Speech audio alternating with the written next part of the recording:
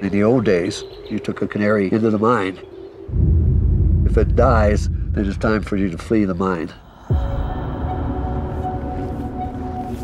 My first encounter with Lonnie, it was like I was meeting a real-life Indiana Jones. Lonnie was a visionary. He saw our global climate history captured in these glaciers. Lonnie was going where no scientist had gone before. It seemed to be impossible. It's too high for human beings. It's dangerous. There's no way you're going to drill in this remote part of the world. You're wasting your time. Science can only advance when you do things other people think can't be done. He was on a mission to find his place in this world. I had no idea what I was getting into. I had never climbed a mountain. I had no idea what it would take. This was a huge departure from usual. There was something wrong.